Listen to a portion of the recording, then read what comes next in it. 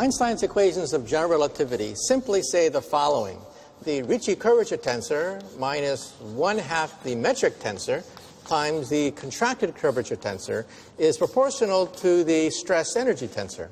All this says that if I start with a star, a black hole, or even a universe, that determines the curvature that surrounds that concentration of matter and energy. But inside these equations, there's a monster. In the extreme gravity at the core of a black hole, Einstein's equations spiral wildly out of control. After a very long, tedious calculation, I mostly get zeros, but the non-zero term is given as follows.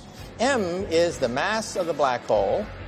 R describes the distance from the black hole. Here is the problem.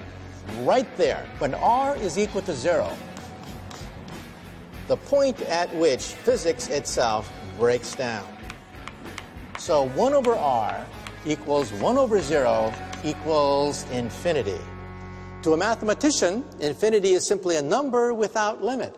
To a physicist, it's a monstrosity. It means that, first of all, gravity is infinite at the center of a black hole, that time stops, and what does that mean? Space makes no sense. It means the collapse of everything we know about the physical universe. In the real world, there's no such thing as infinity.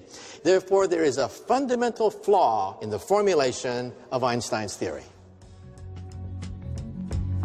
According to Einstein, then, all the mass of the black hole is contained within an infinitely small point that takes up precisely no space at all. This impossible object of infinite density and infinite gravity is called the singularity. We know what a singularity is. A singularity is when we don't know what to do. To me, what's so embarrassing about a singularity is that we can't predict anything about what's going to come out of it. You know, I could have a singularity here, and then boom, out comes a pink elephant with purple stripes. And that's consistent with what the laws of physics predicts, because they don't predict anything. A singularity is when our understanding of nature breaks down. That's what a singularity is.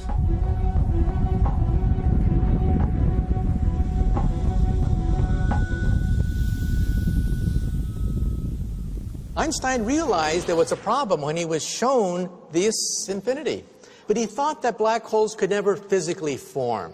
Therefore, it was an academic question. Sure, there was a problem in these equations, but it didn't matter because Mother Nature could never create a black hole.